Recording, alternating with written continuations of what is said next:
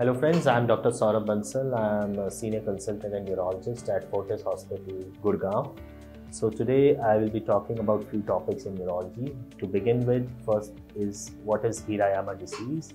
It is a disease in young teenagers in 20s to 30 years of age where there is thinning of the muscles of the hand, predominantly of the back of the wrist as well as in front of the arm and the forearm.